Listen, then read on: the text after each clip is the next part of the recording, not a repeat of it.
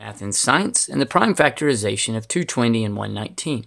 Prime factorization is finding which prime numbers multiply together to equal the original number. I like to use a factor tree. So let's get started. First, 2 times 110 equals 220. I will circle the 2 because it is prime. Now, 2 times 55 is equal to 110. I will circle the 2 because it is prime.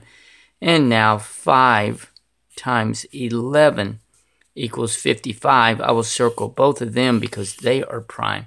So I'm now finished because I'm down to just prime numbers. So the prime factors for 220 are 2 times 2 times 5 times 11. Or 2 squared times 5 times 11. Now let's look at 119. And it won't take long. 7 times 17 equal 119. They're the only numbers that will divide into it. I will circle them because they are both prime.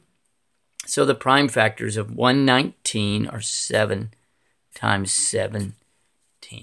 So there we go, the prime factorization of 220 and 119. Thanks for watching. MooMooMath uploads a new math and science video every day. Please subscribe and share.